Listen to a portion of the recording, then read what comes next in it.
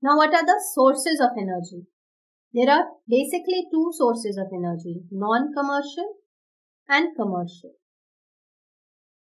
Now, as we all know, 22% of our population lives below poverty line. So as it becomes very clear that they are not in a state to afford commercial source of energy because they do not have the money to buy that energy. So they depend on non-commercial sources of energy or the traditional sources of energy. Besides those 22%, 70% of our population lives in rural areas. They either don't have the access to commercial energy or they cannot afford it. So on an average, we can say nearly 50% population is such that cannot afford commercial energy.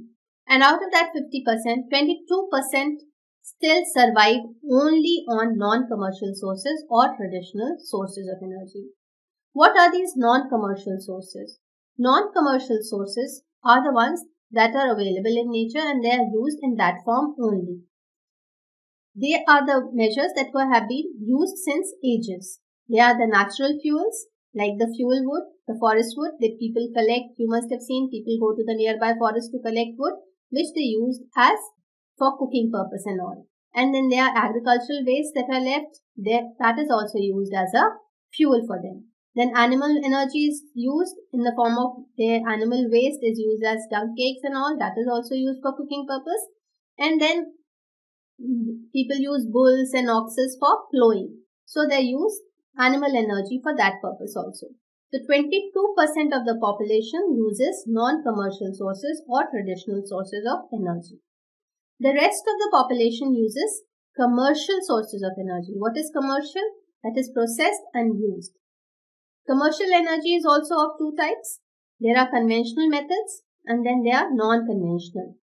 Conventional energy sources are the ones that are non-renewable. Non-renewable, non-renew. They cannot be renewed. Once used,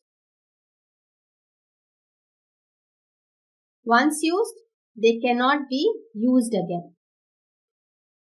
And whereas renewable sources are the ones that can be used again and again.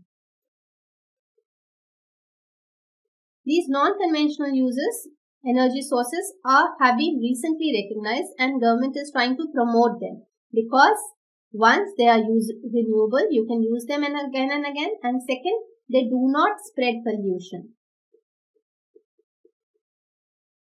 Whereas these conventional sources are a major source of pollution because their carbon emission is very high. Similar is the case with the non-commercial or the traditional sources. They are also very polluting in nature. If you come across a picture of NASA of India, you see from above, you see a thick cloud of smoke. This is because of emission from these resources. It has led to such high level of pollution in our country. And so now the government is trying to promote the use of non-conventional sources like solar energy and wind energy and water energy and biomass. So the conventional sources of energy are coal, which is a very important source of energy, petroleum, natural gas, etc. And the non-conventional sources are solar, wind, water energy and biomass. So we understand now from where do we get the energy. There are non-commercial sources and commercial sources. Non-commercials are the ones that are traditional ones.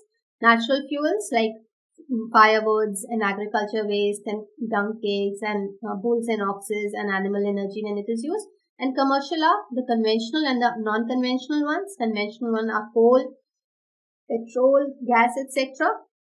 Whereas the non-conventional ones are the solar energy, wind energy and water energy.